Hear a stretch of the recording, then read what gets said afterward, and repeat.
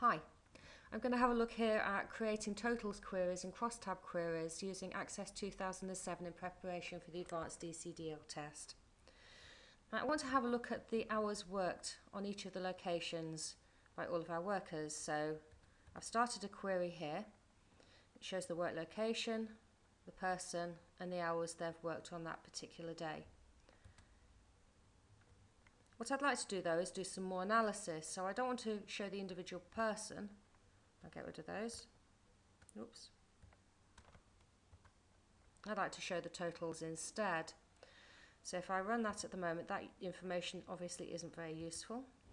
I'm going to create totals instead by clicking on the totals option just here. I'm grouping it by location. I want to add up the totals worked, so I'm going to do sum here. Now if I run it again, you can see that it's created those totals for us automatically. Okay, that's not too bad to understand. However, I might like to break it down a bit further and show the total hours worked for each day.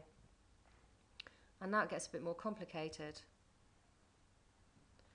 I'm going to swap these into a slightly more logical order. So I'm going to group it by work location and by date. See here, it's got all of the information each day that we've got here for each of the centres and the total hours, but it's not very easy to understand. We're going to have to scroll through really to find all the information we want, and it's not going to be easy to compare. So now this is where a crosstab query comes in. So we've got the crosstab query option just here, and now we get another row appearing across here. Now with a crosstab, you're always going to have three columns of information, three sections of information here. One of them has got to be set as the column, one as the row, and one as the value.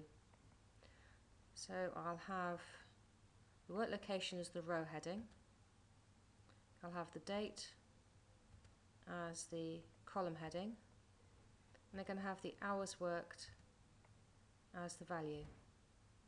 Let's run that and see how that looks now. So that looks an awful lot more useful now than it was before. Exactly the same information, but it's just a lot easier to understand. So I'm going to save that. So I could, if I wanted to, change this from hours worked. Perhaps I could change this to worker ID and change this to count.